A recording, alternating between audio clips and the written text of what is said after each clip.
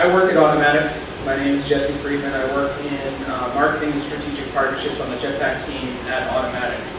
I threw this page up there because all too often I find that people, really talented people, experienced people, sometimes are a little hesitant to jump in and apply at Automatic, but we don't bite and we're eager to meet you. So if you have any questions about the hiring process, or if I know you well enough that I can give you a recommendation, please don't hesitate to ask and join us. We have a lot of fun. You can find me on Twitter. My handle's @Professor. That's because I used to teach. And I joined Twitter on like day 2. I also have a pretty cool blog URL because I work at Automatic. We all got lucky and we got to choose a .blog domain. So if you want to check out my site or connect with me afterwards, that's a good place to do that too. But today we're here to talk about personalization, and this is a topic that I've talked on a few times, but something I've never really done is kind of go back and give you guys a high-level overview and inspire you to figure out ways in which you can start to approach these things on your website. So in the past I gave a lot of concrete, like specific things that you should be doing to try and reach out to customers, but today what we're going to do is have a more of a high-level discussion about ways in which you can start to understand the intent of your customers. And however you want to define personalization, what we're basically doing is changing or augmenting the website for the purposes of a specific user or group of users to change and improve their experience. The idea here is to provide the absolute best experience possible, and sometimes it's to speed up the process, sometimes it's to slow it down, but at the end of the day, at the core of it, what we're doing is basically changing things. A good friend of mine is giving a talk later today, Tom Shapiro. He's giving a much more practical kind of granular talk on how to use Google Analytics and other tools to really track specific actions that are happening on your website. So I would definitely encourage you to take everything you learned today and go learn how to apply it with Tom. I love that Tom talks after me at these WordCamps because I get to unload all the stuff I don't cover on him. So one thing I want to point out to everybody is that personalization isn't one thing. And I think that a lot of times we think it is, but it's not convenience. Everybody wants a convenient and good experience, unless you're this person. And now I've given talks a few times, and I've been using an image from someone who brought in like a large computer into a Starbucks. And yesterday, I was at a Starbucks in Boston, and this woman had a giant iMac computer in the Starbucks. And I was thinking about this talk, and the thing that made me think, like, everybody wants a convenient experience, except for this person who I feel like walked into an Apple store and said, screw it, I don't want a small 13-inch display that I can put into my laptop bag. I want a 27-inch iMac that weighs 42 pounds, and I'm going to bring that to a Starbucks. And just to prove that I was there, I had to take a selfie. But really, when we think about convenience, if anybody ever order a pizza off a Domino's app or anything like that, and it shows you your previous order, that's a matter of convenience. That's not really innovative or personal. That's showing you what you ordered last and giving you a very convenient click here to reorder button. That's very different than what we're talking about today, which is customizing an experience through predictive analytics and actions that we want to track and watch these users and what they're doing. Everybody thinks that the people out there who are doing it, who can only do it, are the big names, Netflix, Amazon, and Google. And speaking of convenience or what isn't personalization, good design isn't personalization. Good design is just something you should do. And right now, these logos look like they're tattooed on Kermit's butt. But switching to a better design, that's not personalization. That's just something that you should be doing all the time. Also, did it just say Kermit's butt? Yeah. Okay. Just want to make sure that that's on there. Kermit's my hero. It's great. And you might think that you have to work this hard all the time to get personalization going, but that's not the case. Last year I played around with scenography too. I baited them into writing things that you otherwise wouldn't. But anyways, so to jump in, there's three things that really you want to start doing when you're just starting out with personalization. One is you want to start to identify who is visiting your website. The second most important thing to figure out is what is their intent. And the assumption that you have a blog post on X topic and they're reading it does not mean that they came there to read that blog post. Or if they're visiting your e-commerce site and they're looking at different products, the intent doesn't necessarily mean that they're there to purchase that product. And a lot of times we see this mistake with people purchasing products for families or friends. You make the assumption that this user will be forever tied to a product. Like if I were to purchase my wife a pair of lacy white sandals or something, I don't even know if that's a thing, but I'll just assume it is. I don't want to forever be tied to white sandals, women's white sandals on whatever website I'm on. So try not to make these assumptions and try to understand the intent of the user. And then the third thing you want to understand is how can you convert that intent into something valuable for you as the site owner, the developer, the design agency, whatever. So we're going to take a look at 4 different types of sites today. We're going to take a look at a blog, a restaurant website, an e-commerce website, and a SaaS service website. Now, in the past when I've given these talks, what we've talked about is how quickly and easily you can start to discover things about the user. And what we think of as a user is this amorphous blob of it could be anybody. We have no idea how they self-identify, who they are, where they are. And we start to dig into personalization and we dig up something like this. And we assign them an ID, we understand what browser they're using, what device they're on, and what their location is, but that's not really painting the full picture. But those are really important pieces of the puzzle, so we can start there and start to build a relationship with our users from there on out. So the first few things that are very easy to discover through just technological advances in HTML5 and browsers and everything else is just around location, the device, the return, whether they're a returning user, this is cookies, or if you're lucky enough to run a website where you can get people to log in, that's my favorite, because then you're not just relying on a cookie to save this information about this user, but you can actually store this information on the website in your database securely, of course, and then make decisions every time that person returns to your site. So, diving in, first thing we're going to look at is a blog. What are the goals of the blog? Well, in this case, we want people to subscribe, and we want people to comment. We might want them to share, and maybe stay a little bit longer than they otherwise would. So today, I'm picking on my wife, who's sitting right here. She made the mistake of showing up today to support me, and of course, payback is always there. This is her blog. I think it's a really great blog. It's on a few different topics, so it's a good example for us to pick on. So when we think about the goals, we want people to subscribe. Joy has the Jetpack subscribe button on the widget on the sidebar of the site. She has a form for you to fill out a comment, so the tools are there.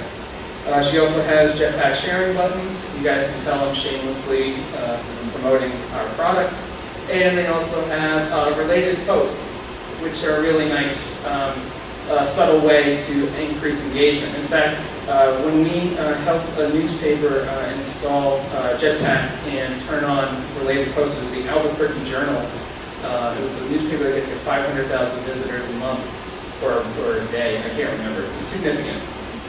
We increased engagement by 4% overnight just by them turning on related posts. But the more significant thing was that we actually reduced their infrastructure costs because Jetpack handles all of the related post algorithms on the WordPress.com servers, so you don't have to actually put that onto your host or your servers. All right, so we also have tags, but unfortunately Joy isn't taking advantage of categories, and we're going to talk about that in a little bit. I told you you wouldn't get out of this free. All right, so the first thing we want to do is start listening to the user. Let's take an example. I'm a user and I arrive at Joy's website on this post, which is about why it's important to wear bracelets if you have an allergy, so that like a medical bracelet. So we know what post or page this person's visited. Did they scroll all the way down? This is a great question to ask, and not a lot of people think about it, because it allows us to start doing things like marking the post read. So if you want to in the future, you can organize posts by either read or unread for the user. And it also kind of speaks to whether or not the user was on there long enough to read the post, which is the next point. Did they do a search? After they read that, did they do a search? Did they click on a related post? Did they stick around?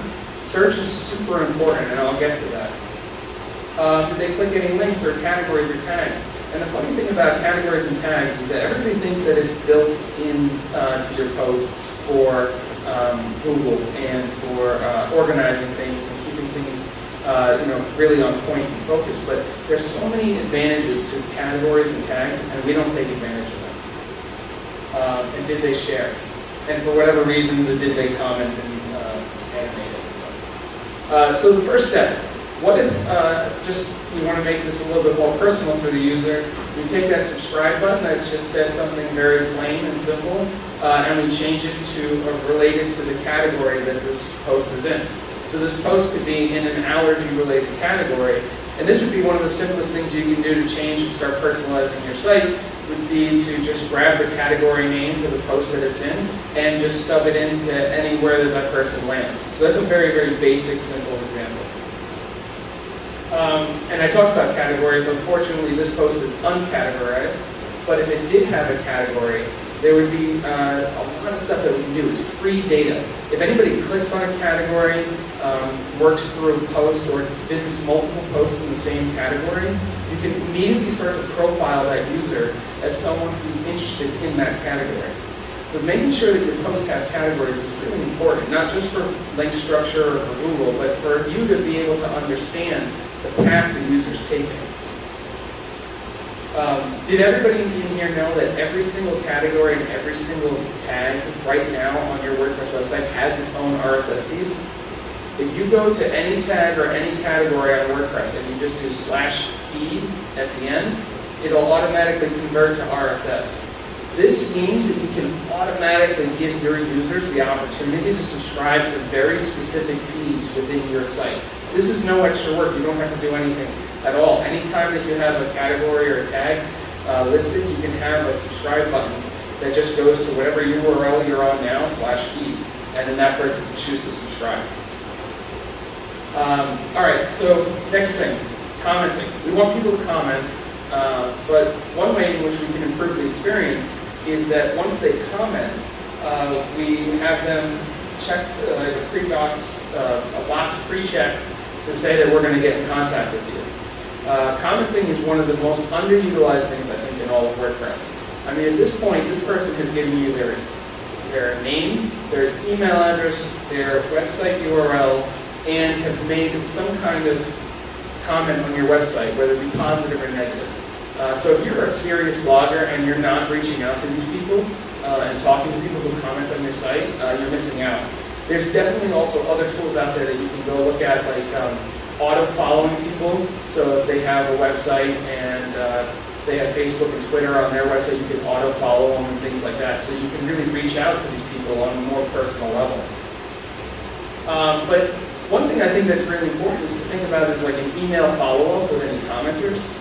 So if you use something like a Kismet to block out all the spam, shameless plug again, then you can start to look at these comments that are good and start reaching out to them. And you can do this in an automated way if you want. The thing I'd like to do is remind them that they shared their info with you. So don't come off like super creepy and have them, like, email them a week later and be like, hey, you were on my site, what's up? You know, that's not cool.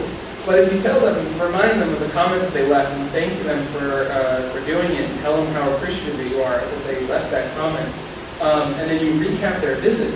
This is something that a lot of people don't do either, but the second that they tied all of their visit and time that they spent on your website to a form submission, that's data that you can then take and give back to them.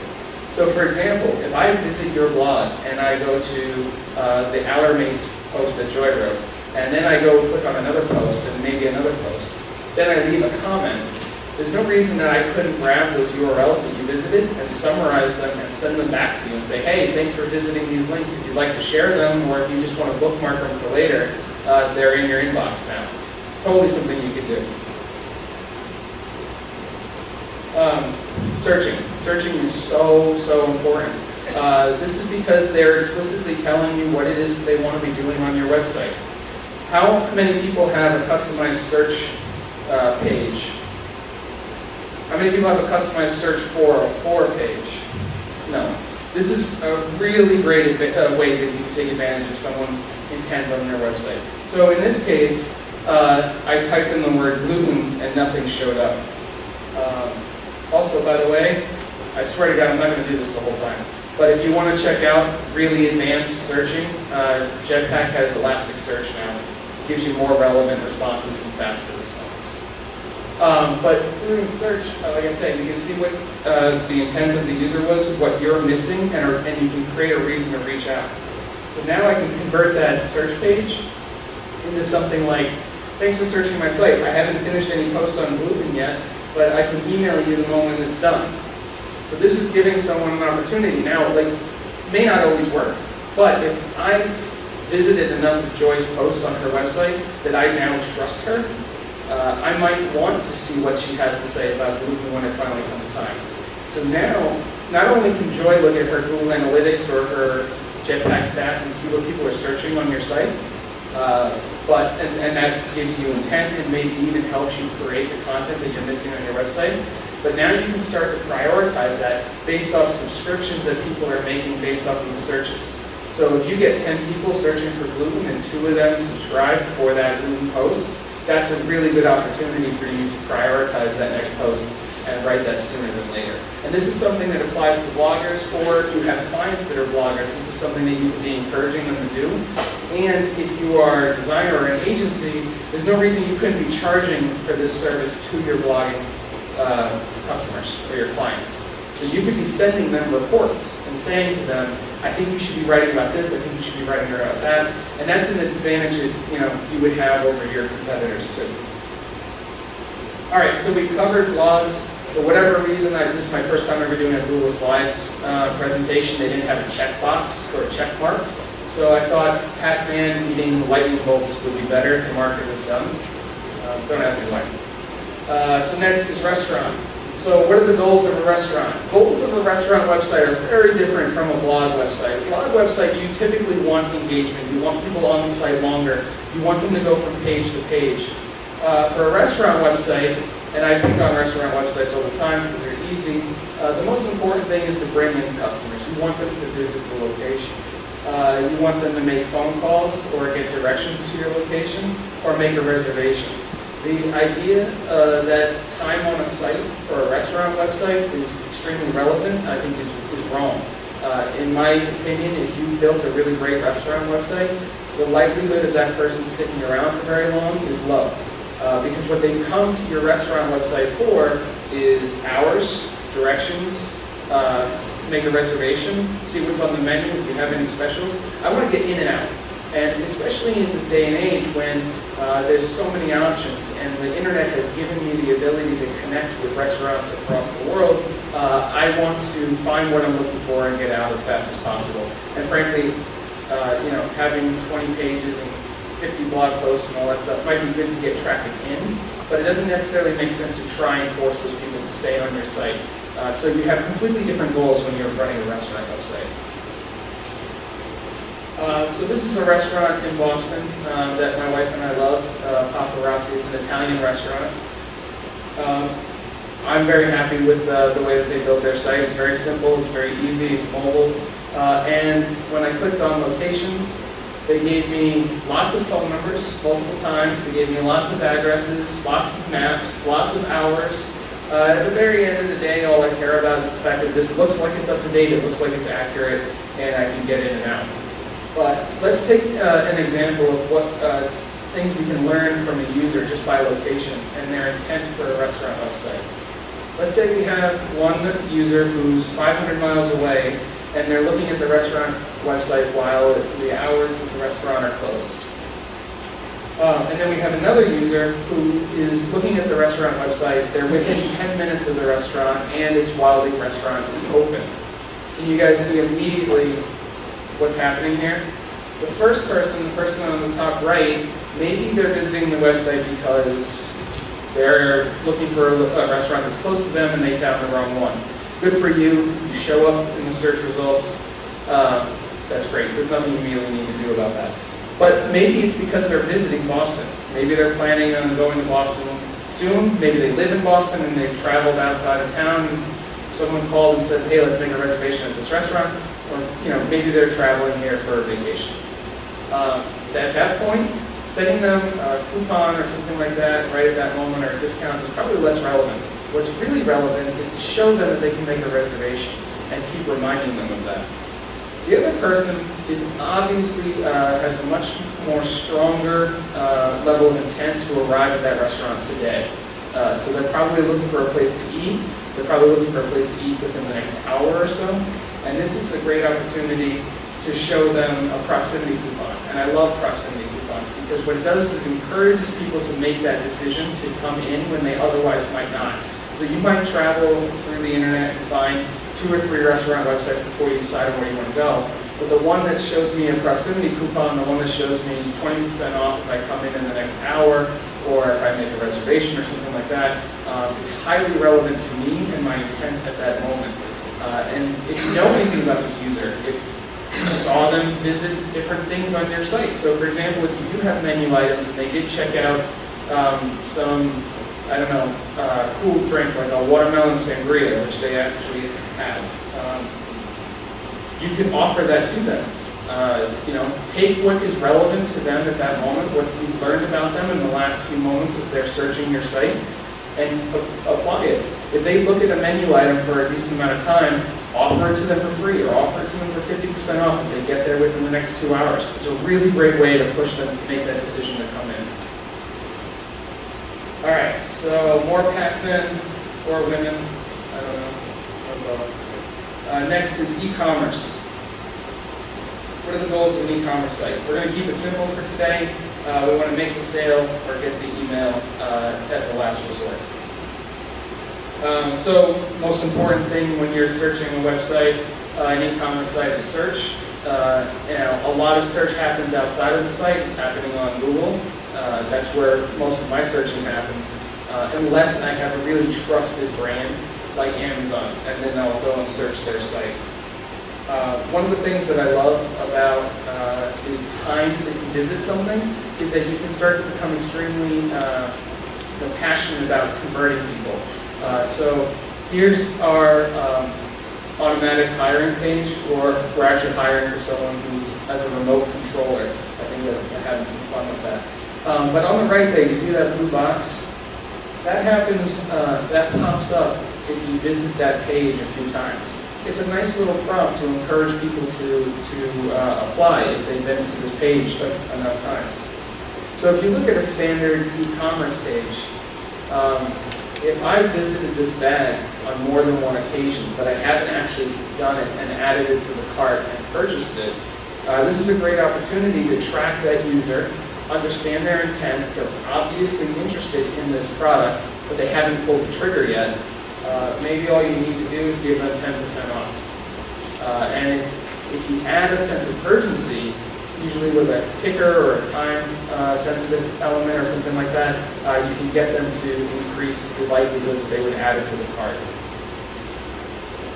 The next thing is, let's say that they go through the whole sales process and they check out, that's great. But let's say they get to the cart and then they abandon it. Cart abandonment is probably one of the most important things that e-commerce shops are researching and improving on all the time. If you have their email address, you can send them a coupon, which happens all the time. How many people, you all get coupons, right, in your email? So here's a little nugget that nobody really does. I haven't seen it happen yet, and I'm not sure why, because I think it's a really advantageous thing that you can do. In that email is a cookie. Everybody who's ever used MailChimp or anything like that, you can track open rates on an email. But if you tie that open rate to a coupon's date of expiry, expiration. You can see that they've opened a coupon maybe a week or two after the sale ended. And so that person had intent. They went into their inbox, they searched out the email, they opened it again, and now that coupon's completely useless. You can tie that experience to a new email and just fire off another email and tell them, hey, here's another $100 off. So if I'm going through this process and I see that I remember that this company sent me a coupon, and let's pretend that today is the 23rd. That old email opening can ping your server with that open rate, that pixel, and it can fire off a new one. And so now I can write something like, we're bummed that you missed the $100 off sale. You're in luck. You found an extra $100 lying around, and it's all yours in the next 20 minutes. So I would hope that you have better content writers than me.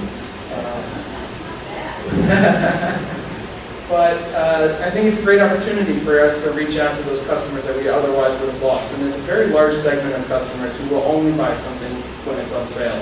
So if they're going through the process of looking for a coupon and finding that old archived email, don't lose out because the coupon's expired and think that that's the end of the journey. You have to wait for them to show back up at your website. You can be highly relevant and be in real time make a decision to email them and reach back out again. All right, stats. And we have 7 minutes, so I have to make this quick. We'll do the same goals for a SaaS company. So SaaS, I wanted to point out, is that you're basically selling a service rather than a product. There's no shipping. You're not trying to get them to buy something once. It's usually buying a recurring subscription to a product or service. Years ago, I used to work for a company that did insurance websites. And one of the few things that we made as decisions early on is that when these businesses had 50 or 100 locations, the fastest way that we can make things relevant for you were to sort those locations by closest to you where you were at that moment. Especially for insurance agencies when you need to get to your local office and you need to make a phone call or something like that. So that was just a quick little trick that we did back then.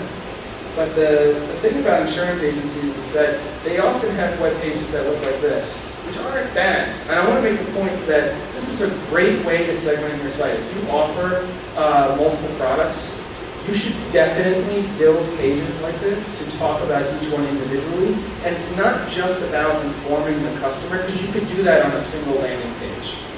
It's about understanding their intent and what is valuable to them. So if in this case, I had a single landing page and it explained the benefits of auto, home, life, umbrella, flood, renter's insurance, all that on one page, I might provide just as good of an example to those customers or experience to those customers, but I'm not learning as much.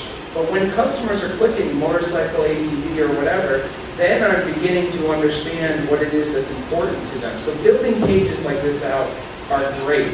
But here's the thing that we did. We built a system so that you would get an email address early on in the user's journey. So you ask them one thing. What is it that brought you in for insurance today? 9 times out of 10, it was either renters or homeowners insurance. And that was a very quick way for us to get their email.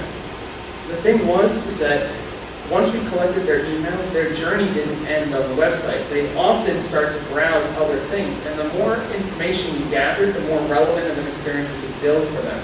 If we knew that they weren't in California, we might not offer them earthquake insurance. But if they lived in Chicago, where there's a ton of boats on the lakes out there, we might offer them marine insurance. But then what we started doing is tracking what they were doing after they submitted that form and tying that to our CRM. So, for example, if you fill out a form saying, I'm interested in homeowners insurance, and we ask you, are you interested in anything else? And you say, no, fine. But then you go on to look at ATV insurance, or boat insurance, or something like that. What we did was we tied that traffic to the CRM so that the insurance company, the insurance agent, when they would call that person, they had notes on what that person was specifically doing on that website after they submitted that form. So then they can start into conversations about like, hey, are you thinking about buying a boat? Are you thinking about buying an RV? Those types of things help them understand the value that you provide to those customers beyond just simply homeowners or insurance like that. All right, moving a little bit quicker. Onboarding is the next most important thing, and one of the tools that we built at Automatic is Jetpack Onboarding. And as you can see here, the opening page, we wanted to provide value to customers, but we also wanted to profile them. The reason we want to profile them is because the more we understand about what you're trying to build, what kind of website you're trying to build, the better tools we can provide you. So our opening question is, what kind of site can we help you set up today? Business or personal? And what this leads into is a variety of other questions, and based off the answers that you give, it takes you down a different path. So for example, if you said that you're building a business website, we might ask you, do you need a map on it? And then you type in your address, and then the map would automatically show up. Or we might automatically give you a contact us page with a contact form. Or we might offer you WooCommerce because you're going to be selling online. Every single question inside of this onboarding tool, and I was going to demo it, but we're out of time, is built in a way to provide value to the customer or the user while giving us information. So this is where in the description of today's talk, I talked about fair trade data.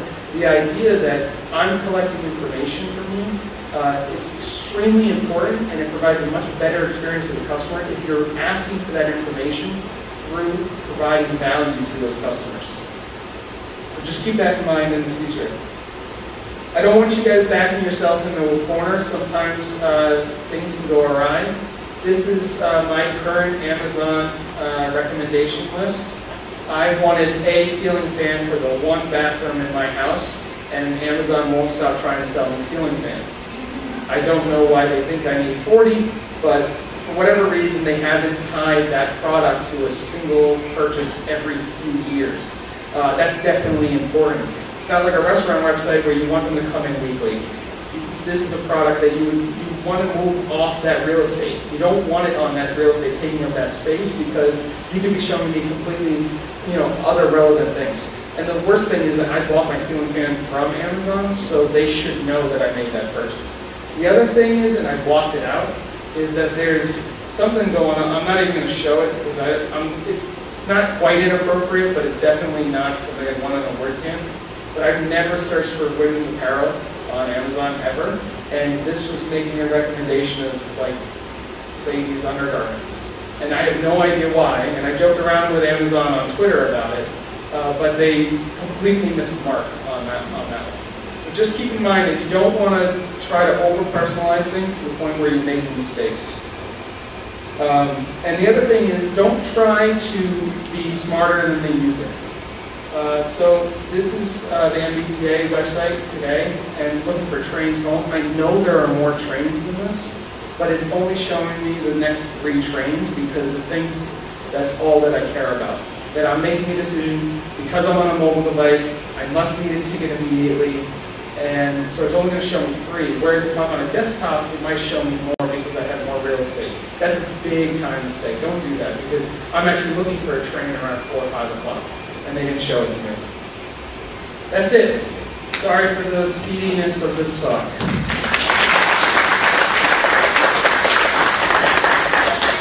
Fantastic. Is this all done with Jetpack? 90% of what I talked about today is done with Jetpack, yeah. Yep. Yeah, they're just basic tools that you can use from pretty much any WordPress plugin. The real trick to this is the insights and understanding these things, like setting cookies and understanding users and their analytics and tools and things like that. But if you go to Tom's talk, he'll talk about exactly how to set those things up. Sorry, there's no time for questions, but I will be at the Jetpack table if anybody wants to ask.